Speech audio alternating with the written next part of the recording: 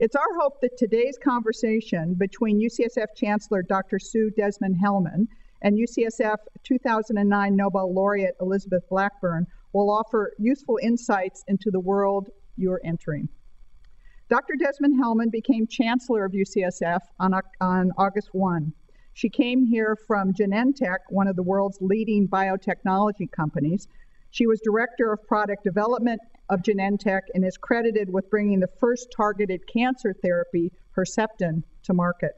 Dr. Desmond-Hellmann trained as a medical doctor at the University of Nevada in her hometown of Reno. She came to UCSF for her medical internship and residency. Following 9 years at UCSF, she and her husband, a fellow medical resident at UCSF, moved to Uganda on a Rockefeller Foundation fellowship to study heterosexual transmission of HIV. They then settled in Kentucky for 2 years, where Dr. Desmond-Hellmann worked in private practice as a breast cancer oncologist before she, in her own words, followed her husband to Connecticut, where he had been recruited to Bristol-Myers Squibb, the biopharmaceutical company. Dr. Desmond-Hellmann worked at Bristol-Myers Squibb Pharmaceutical Research Institute as Associate Director of Clinical Cancer Research. While there, she was the project team leader for Taxol, which is the anti-cancer chemotherapy drug. Next, equipped with a degree in epidemiology and biostatistics from UC Berkeley, a degree she earned while she was at UCSF, Dr. Desmond-Hellmann was recruited to Genentech. This time, Dr. Nicholas Hellmann, who today is Executive Vice President for Medical and Scientific Affairs at the Elizabeth Glaser Pediatric AIDS Foundation, followed his wife. The rest, as they say, is history. Elizabeth Blackburn was born in Tasmania, Australia, and is a naturalized citizen of the United States. She received both her undergraduate degree in biochemistry and her Master's of Science degree in biochemistry from University of Melbourne, Australia. She received a PhD degree in molecular biology from the University of Cambridge, England. After receiving a postdoctoral degree from Yale in 1977, she did a postdoctoral fellowship at UCSF. From 1978 to 1990, she was a professor of molecular biology at UC Berkeley. She joined UCSF in 1990 as a professor in the departments of biochemistry and biophysics and microbiology and immunology. In 1993, she was the first woman named to head the UCSF School of Medicine Department of Microbiology and Immunology, a position she held until 1999. Over the last 35 years, Dr. Blackburn has received 55 prestigious honors. 1 week ago, she was named to receive the 2009 Nobel Prize in Physiology or Medicine. She shares the award with Carol Greider of Johns Hopkins University School of Medicine and Jack Szostak of Harvard Medical School. Doctors Desmond-Hellmann and Blackburn have followed different career paths within the biomedical field. One as a physician, an executive in product development, and an institutional leader. The other as a basic scientist who has held leadership roles in international scientific societies, including her current position as president-elect of the American Association of Cancer Research.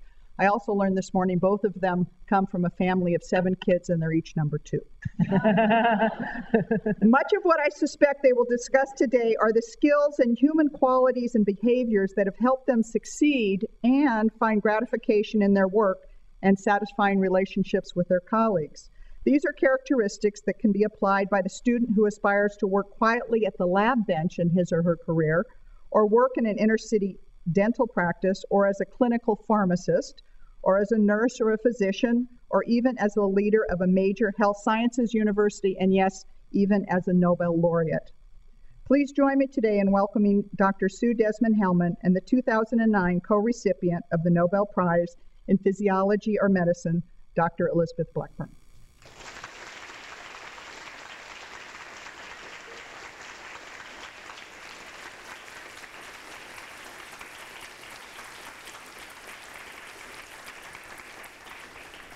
Good afternoon, everyone. What Barbara French didn't say, and I know Liz would agree with me, is we're also here to have a little bit of fun. So I'm going to play Oprah for about I promise not to make you cry.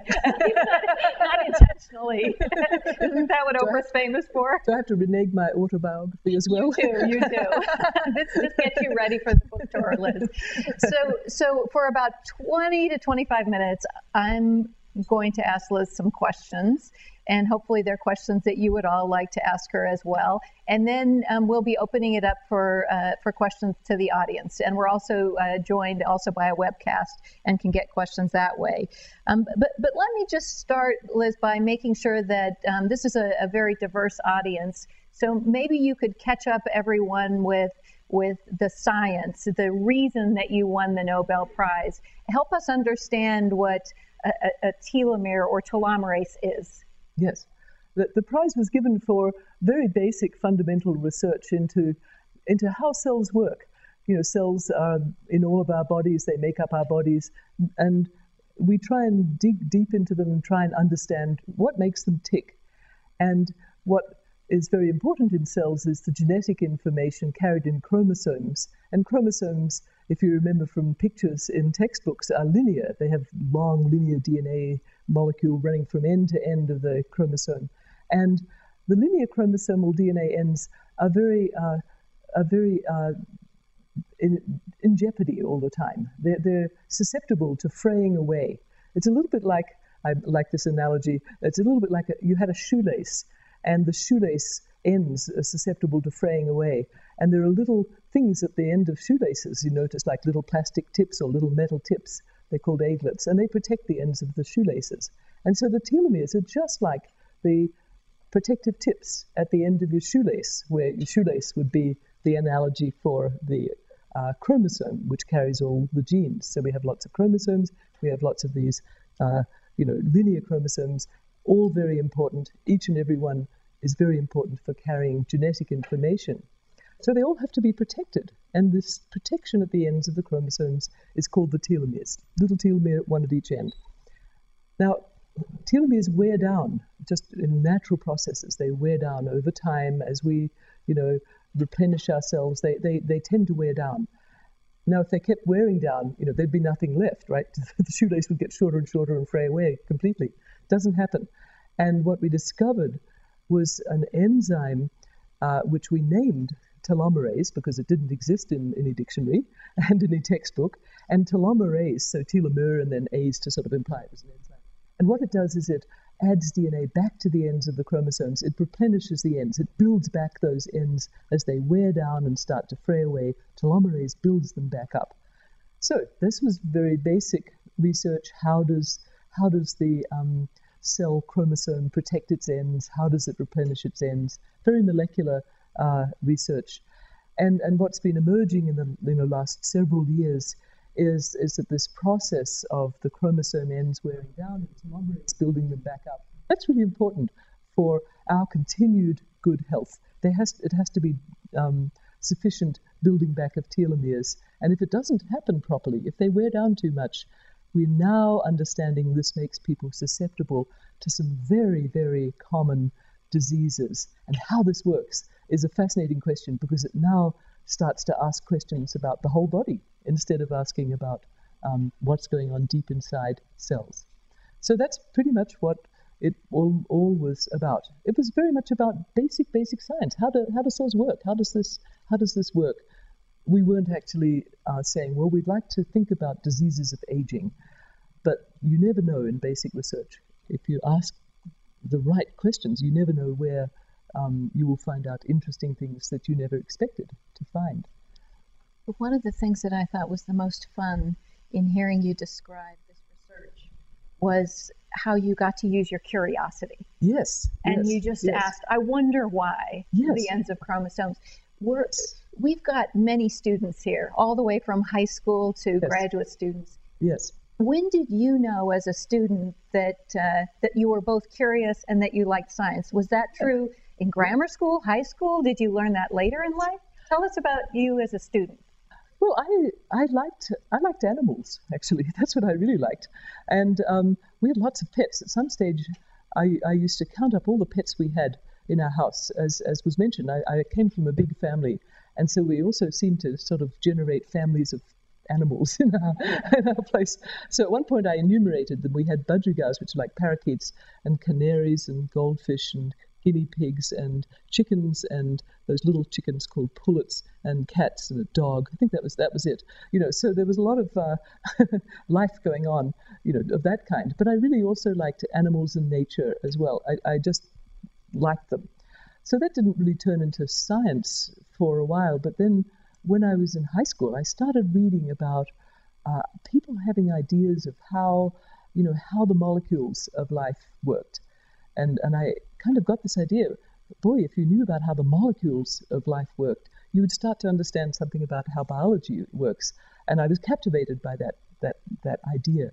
And so that really was I just read about it and really liked it. And I had good biology teachers, but they weren't teaching molecular biology. I was reading books and seeing that there were really interesting things about science and how you ask questions and sort of this idea of molecules. So it was pretty much, coming from liking animals and nature and then thinking, boy, this would be a really interesting thing to understand the molecules of nature that kind of sucked me in to science.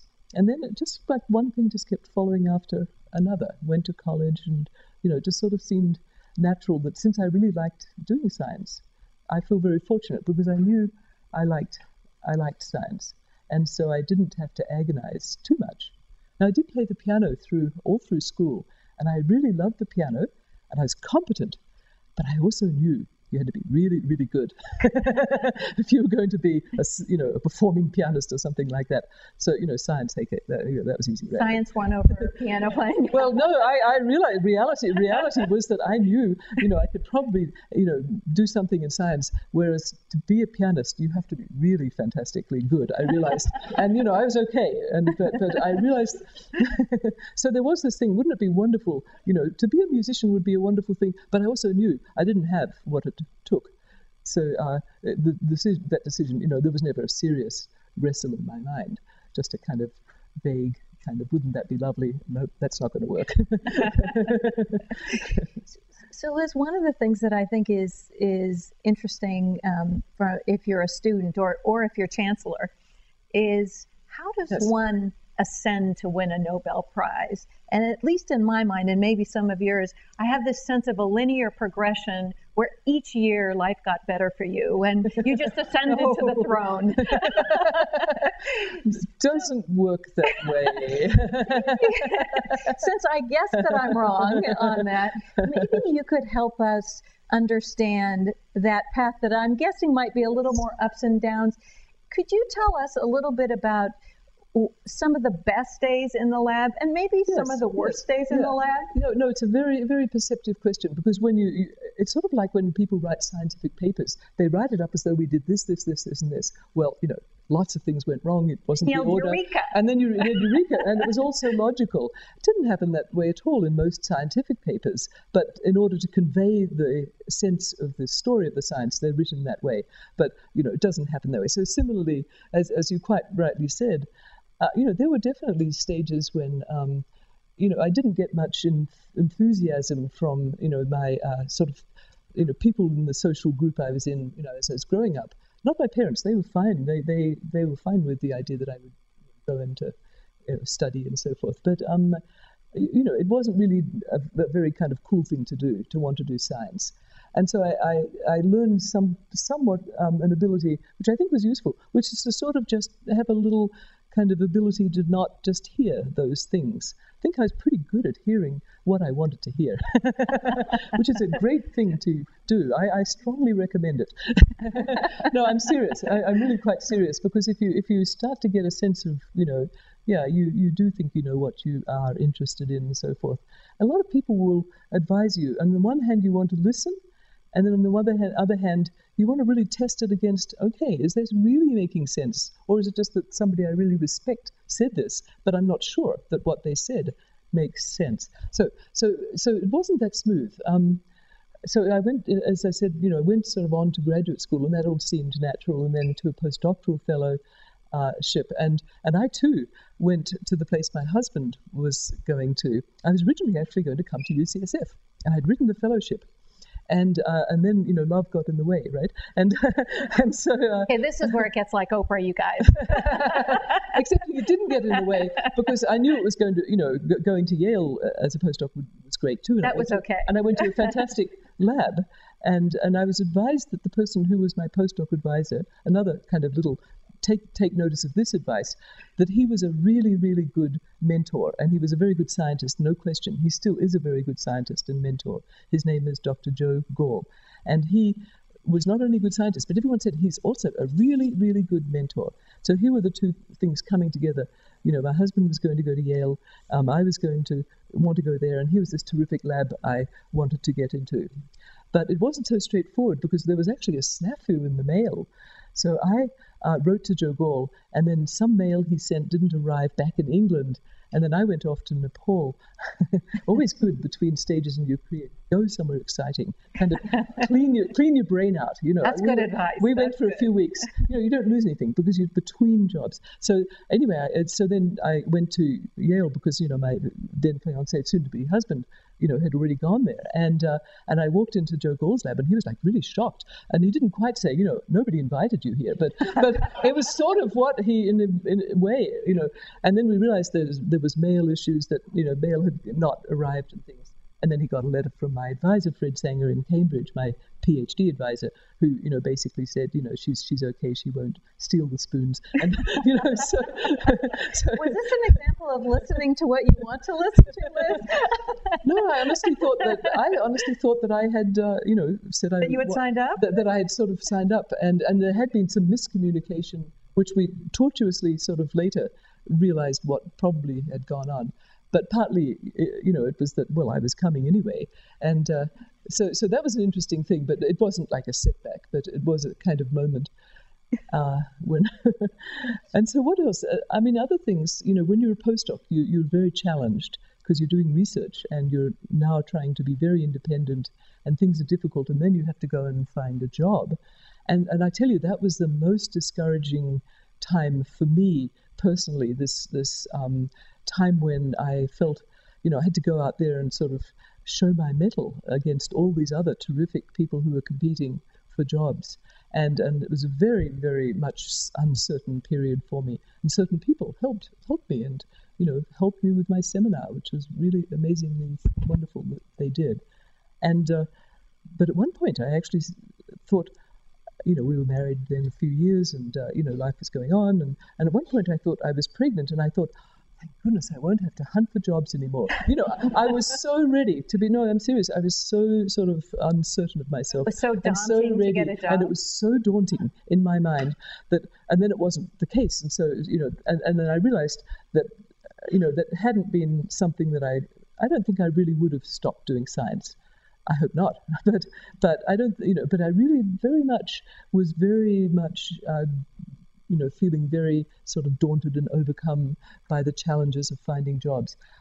For some reason, I kept all my rejection letters from all the universities, because I'm very systematic, and I think I'm systematic sometimes, but I keep a lot of stuff.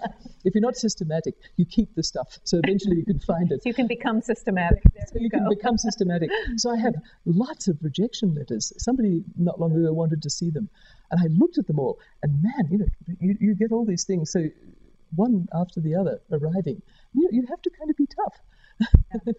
Can you talk a little more about the mentorship part? So yes. You said that Dr. Gore was known as a good mentor, and you're known as a good mentor. Many of the students and myself have probably experienced both the positive and negative aspects of a good boss or a good mentor. Right. What are the things that you looked for, and what are the things that you aspire to do yourself to be a good mentor? Yes. It's amazing how much we learn from people, because I learned mentorship things from my two advisors. In fact, even the advisor back when I was a master's student in Australia, and I'll talk about him for a moment, because he was somebody who he was interested in what the aspirations of the students in his lab were, and I actually asked us to really try and think about what it was that we wanted, and he would try to get us to articulate what we wanted. So that was a great example of somebody who really showed an interest in, what were the aspirations of the people in his lab. They weren't just people who were doing the work to get his research project done. He was genuinely interested. And then when I went to Cambridge, I went to the MRC lab, which is the Laboratory of Molecular Biology, which is degrees from Cambridge University you get from there.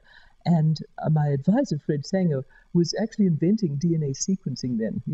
Most of you, I think, DNA sequencing has existed since you were born, I think. But there was a time when nobody knew how to do it. And so Fred was figuring out how to do it. And so he was very much in the lab, and that was an example for me to see how someone like Fred, who actually already had a Nobel Prize for sequencing insulin.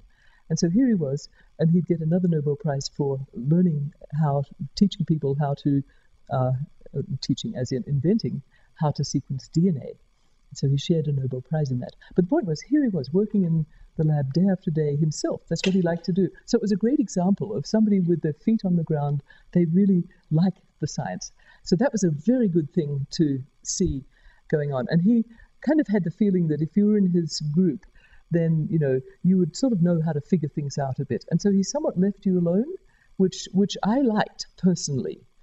I temperamentally kind of liked that.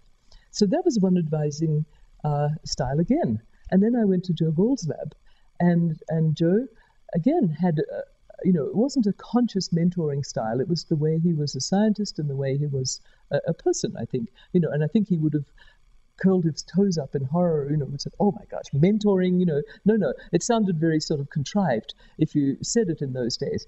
And what he did was he just really respected the people in his lab, and he let them know. And at one point, when I was applying to just, every institution, if it moved, I applied to it.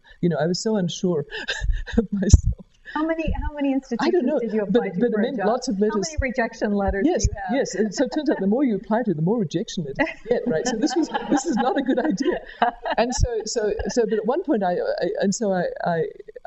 applied to some place, and it was a very it wasn't a large place or anything like that. And he sort of took me into his office. He said, look, you're a first-class scientist. You should withdraw your application from this place. Now, that's a very good thing, to hear from your advisor.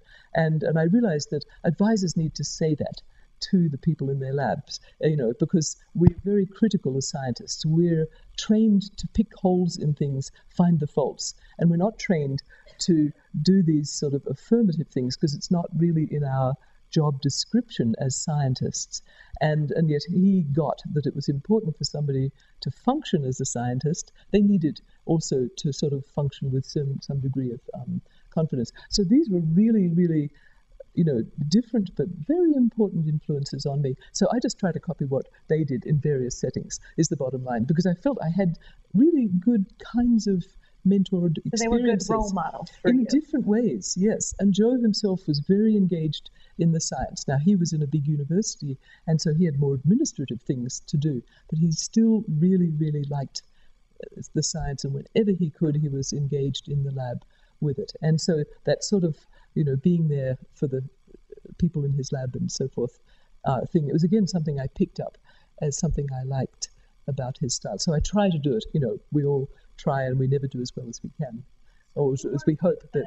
Carol Greider at UC Yes, Berkeley. So Carol was my graduate student. She was your graduate. Can you talk a little bit about how you and Carol worked together, since she was your graduate student? Yes. So every graduate student is an individual, and everybody has a different sort of way of doing science, approaching science, where they are, and so forth.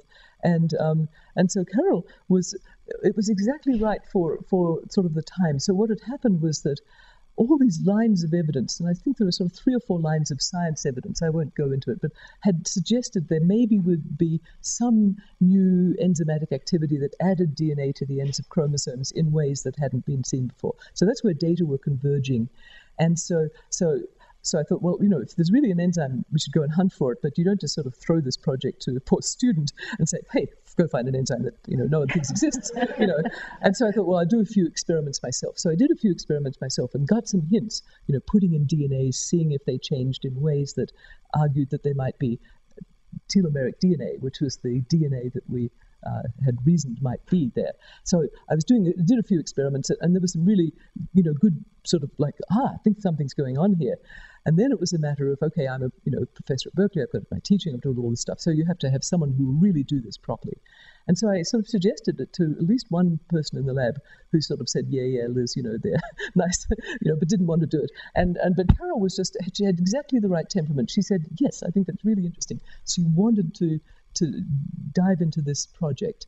And when you have a risky project, you sometimes have other things going on too, kind of the safe thing, just in case this never works out. Backup strategy? Yeah, and she was doing some yeast-related thing, which was it was sort of from a previous collaboration, because she's very smart and she could handle lots of things at once. But I said, look, if you really, at some point I said, I think you really have to just focus on this one. And brave soul, she said yes, just did, and didn't, do any other backup stuff. And so then it was great because she was very smart and very, she had no inertial barriers. She just would do things. So it was just wonderful because we'd talk back and forth. And sometimes, I swear, we'd have the same idea the same night sometimes. And we'd go and say, I'd say, yes, such and she'd say, yes, such a, oh yeah, but, So it was great fun because she was very bright and she was doing this thing. Other people in the lab were doing sensible things and she was doing this thing that I loved. And so, we talked back and forth and nobody else in the lab was doing it at that stage. And then, it really progressed very, very well. But, it was because she had the right sort of brave temperament to say, this is interesting. I'm going to go for it. So I don't know about all of you, but as I sit here, I wish I was Liz's graduate student. Well, I don't know. Somebody Are you taking applications?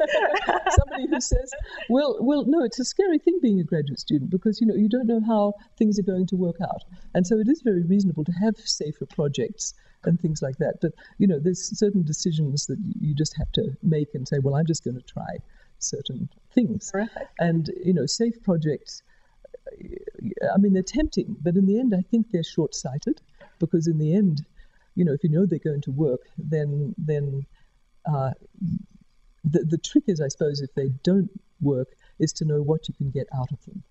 And I think that's something we all kind of learn in biology, and I'm sure you know. You take what I've works. learned many lessons, yes. And take what works. Yeah. So I'm going to ask Liz another question, but after I ask one more question, I'm going to open it up for questions. So start thinking of what you all want to ask. One of the more interesting collaborations that you've had recently is to start to look about the role of telomerase in stress. Yes. I actually have two questions. One is, can you tell us what you learned in that research about stress? Yes. And second, speaking of stress, you mentioned Nepal and taking breaks. It's hard work doing science. So both either informed by your own scientific work or just your own success, can you give some advice to all of us about both what you've learned about stress and how you personally manage stress? Yes. Should I do the personally managed one? Because it's very easy. Because I really think you should, it's such a cliche, but work hard, play hard. It really, really, I think is important. And so, there's this idea that you sometimes hear about, oh, well, everything should be balanced. And that sounds very, very dull. I think if you really like something, and I understand family and career balances, and I don't think that's dull. I'm actually serious. I think it can be over many years that the balance can be achieved, but not every single day necessarily. I think things come, and you do them very intensely. So I think having intense relaxation is really important. Be it going away for a few weeks, or be it, something or other where your mind can do something different. And that's worked, in my personal case, the sort of going into a different space.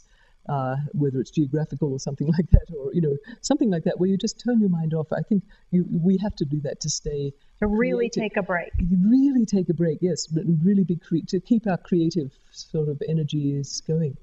So the stress that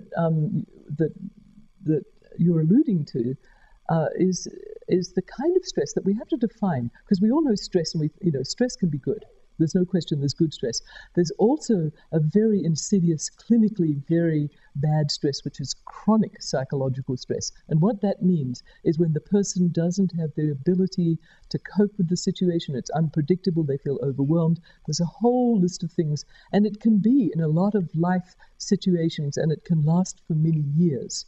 And it's not the same, though, as the sort of stress that comes from challenges. And a lot of us in this room, I think, do challenge stress. So we may whine, but it's good for us. So we just have to distinguish the person who's in a situation that's really, really out of their control for many years. And there's a lot of situations, you could probably all imagine them. But one example studied in the study that my collaborator, Elizabeth Blackburn, was doing, in which we collaborated, was people who are the primary caregiver, they happen to be women, of somebody who's chronically ill. One study was the mother of a chronically ill child, her child, autism, gut disorders. The child is, she's the primary caregiver, and she doesn't know what's happening, from day to day, and so she can't predict it. It's very, very hard on such people, and so it's called a long-term stressor. And similarly, people who are the primary caregiver for, say, a family member who has dementia of one kind or another, it's becoming quite common. That's another well-recognized one that takes a physical toll. So about 9 years ago, Elizabeth Blackburn emailed me, and I didn't know who she was, and she said, talk, and she said, I would really like to know what happens to telomeres and chronic stress. And I just thought, how interesting, and what an interesting study. And I said, nobody knows, but, why not look, And so that's how it began. So she carefully built up her study group over the years, and then when it was time to measure the telomerase part of it, then suddenly things just started coming together. So we had no idea. We just thought it would be completely random. What the chronic stress was doing was, and it now seems pretty clear we can say this, is making the telomeres wear down worse and maintain themselves worse. I think we can say that. As scientists, you have to be careful, but it's really looking like that. Long years of research have shown that kind of chronic stress has impact on even lifespan in certain studies, and cardiovascular disease, onset of diabetes, a lot of common things. It impacts in ways that we sort of found this very concrete thing. The telomere maintenance is getting worse. And so it's an old story, the clinical result. You must be very familiar as a clinician with it. But this gave us sort of... but there's some biology It gave something more concrete. And there's a lot of very sophisticated biology of stress hormones and all the physiological responses that the body has. There's tremendously sophisticated knowledge of physiology of what happens in stressed individuals. Very much research has gone into it. But this added this sort of concrete thing that kind of fitted with the idea of it making people age faster. And so that was Does the good stress not impact Well, if we say exercise is good stress, well, certainly there's nice twin studies where the twin with longer who exercises for leisure, not carrying bricks up a hill or something, but leisure exercise. Fun exercise they chose. Yeah, they have longer telomeres than the twin. So it was a very nice British study. So there is good stress and bad stress. Yes, and that's what I want to emphasize, because it sounds like, if you just say, stress is bad, then it sort of sounds like, you don't want to do anything. So I'd really want to distinguish. No, I want to distinguish that it's the bad kind is really clearly well defined, and it is the kind where people are in situations that they're pretty helpless in, and they feel hopeless about it. But it's fascinating because it's real physiology that is going on with the mind, really affecting physiology, which is not news. That's old news in medicine. But maybe perhaps explained in part by the chromosomes. That's the very interesting thing that's looking like, this might actually be the case. Yes. I think we'll let that be the last word. That's very inspiring. So join me in thanking Liz for being so generous with her time and her thoughts that are so inspiring for all of us. And much congratulations on the Nobel Prize.